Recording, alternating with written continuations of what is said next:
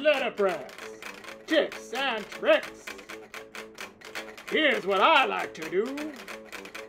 Having all sorts of fun in the studio. Stukenborg Press.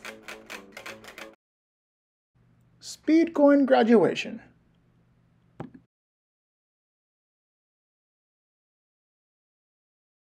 Nerd alert number 1.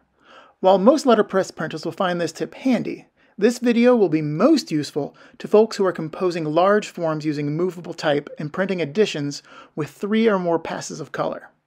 This is handset 14-point news Gothic extra condensed, alongside alternate Gothic number 1. They're part of this old poster of mine with a lot of other type. You can probably see that there were lots and lots of things to keep track of while setting up each pass of color. Nerd alert number 2. I am not saying that speed coins are better than classic coins. I worked for years with toothed wedges while at Yeehaw Industries, and I made work like this happen. Accurate registration is always just about paying attention as you work. This video, though, is about a little attribute of speed coins that I really like to take advantage of. There's a little dot that moves back and forth along these numbers. These numbers actually do correspond to how many points of expansion the coin is gaining while you turn the key.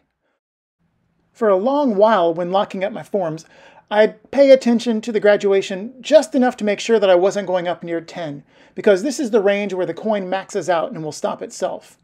It'll give you a false sense of snugness in your form. If it's ever too near 10, I'd say just throw a slug beside your coin to bring it back near the middle of the scale.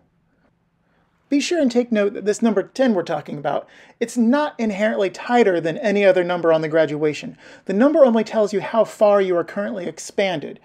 Inside the speed coin, there are 2 banks of multiple wedges, and these are sliding against each other. And the number just notes to you how far they can move within the current situation that you've built on the press. I often tell my students that we're just aiming for snug plus. So there is a Goldilocks zone. Not too loose and not too tight. If you over-tighten your coins, your form will begin to heave upwards in the middle a little bit, and just the slightest rise will lead to lots and lots of problems. Things move just a bit as the squeeze happens. Inside a large form of handset type, a little bit of expansion or compression that isn't controlled can become problematic when registering a 3rd or 4th color of ink. When locking up a base for photopolymer plates, you don't have to worry about the squeeze affecting any of the elements within the design. But it really comes into play during color separations for things like posters with lots of small handset parts. When preparing sections to print during their turn, you'll be swapping in and out accurately measured placeholders.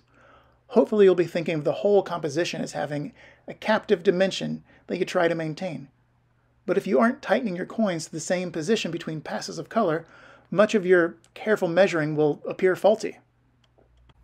What I like to do is swipe a bit of marker along the edge of the coin gauge across from the numbers, and while my whole composition is at the proofing stage and still completely intact, I find the sweet spot, the one that I'll want to use for the duration of the print edition, and mark exactly where the traveling dot should rest.